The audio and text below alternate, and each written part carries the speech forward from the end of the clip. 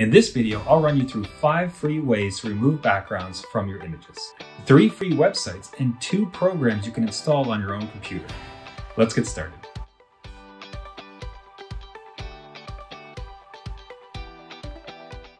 To show the various background removers in action, I got this great coffee photo from Unsplash, and we'll run it through all the gamuts to show you how well they all work. So first up is erase.bg.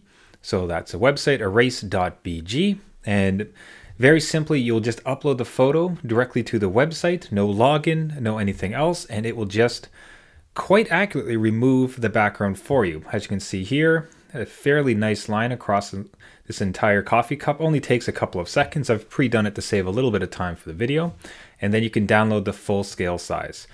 Really nice, very simple. There's no signups, there's no limits, there's no other issues that come with using this website, making it very nice, very simple. Erase.bg.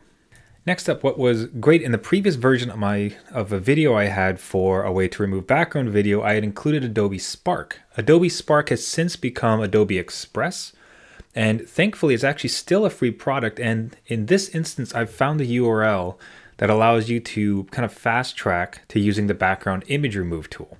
So express.adobe.com/tools/remove-background. I'll include this in the notes in the video.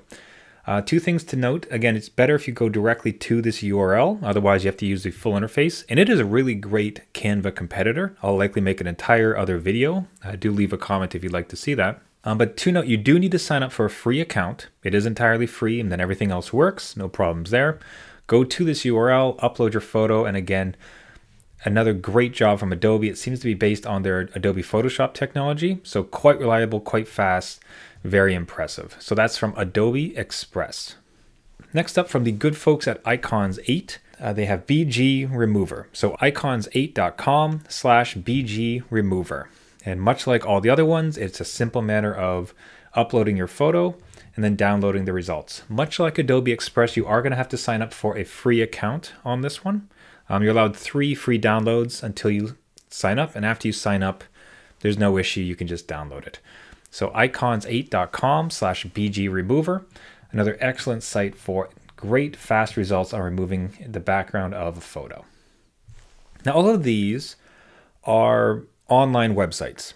So if you want to work these into your workflow, you are relying on these things remaining free and remaining online. Much like Adobe Spark on my previous video, it changed. It wasn't around anymore.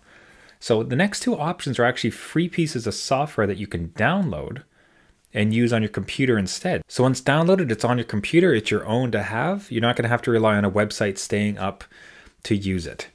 So the first one are actually right from these same folks at Icons 8, and it is called Lunacy. Now, this is an entirely free piece of software. It's really amazing. This design software is much in line with something like Figma or Adobe XD. It is a full-scale design application. Again, this might be another one that I create a full video on.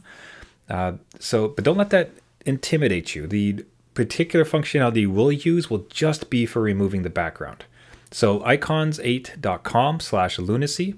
Download it. It's for Mac or Windows. And then let's go over to that application itself. So inside of here, you'll just create a new board. Again, we're not going to worry too much about a full demonstration of this. It is a bit intimidating, and it's a full design software, but again, we're just going to focus on the photo removal part. And as you can see, I've already pre-done it.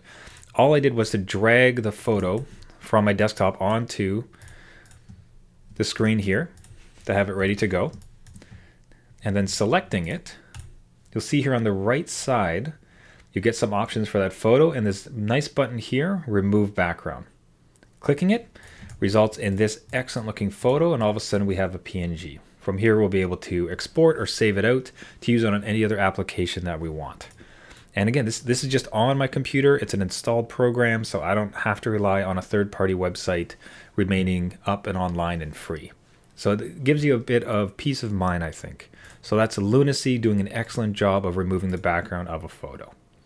Once the background has been removed from the photo and you want to save it so you can use it somewhere else, select it. And over here on the right side, you'll come down to the very bottom here. It'll say Export. So beside that, there's a little plus sign. Click that.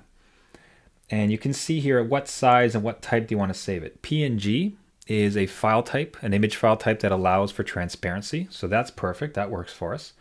And then we'll just hit export selected, and you can choose where you want to save your PNG for use in Canva and then any other design application you like. Next up, we have another piece of software called Photoscape X. This is free. It does have a pro version, but for the purposes of removing a background, the background remover is entirely free. Works very, very well. So all you do is when you first open it up, you might see this first screen or some other one. You'll want to come over on this top bar of Photoscape X and come over to Cutout. So from Cutout, all you do is you'll drag your photo onto it, and here it is. Again, this is a bit more advanced than the other ones, but it's also good in a way. If you have a particularly difficult photo, this will give you some flexibility, some adjustments that you can make to try to get a better result, if perhaps some of the other ones aren't doing what you need it to.